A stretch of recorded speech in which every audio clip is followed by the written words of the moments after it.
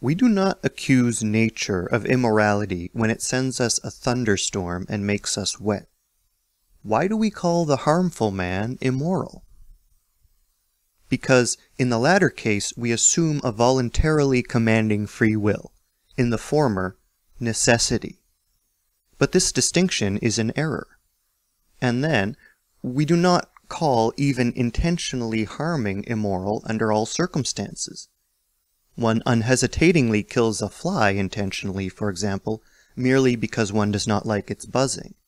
One punishes the criminal intentionally, and does him harm so as to protect ourselves and society.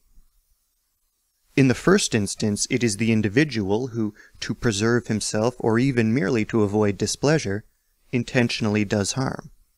In the second, it is the state. All morality allows the intentional causing of harm in the case of self-defense, that is, when it is a matter of self-preservation.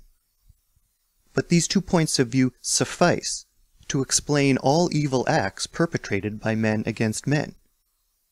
One desires pleasure, or to ward off displeasure. It is always, in some sense, a matter of self-preservation. Socrates and Plato are right. Whatever man does, he always does the good. That is to say, that which seems to him good, useful, according to the relative degree of his intellect, the measure of his rationality.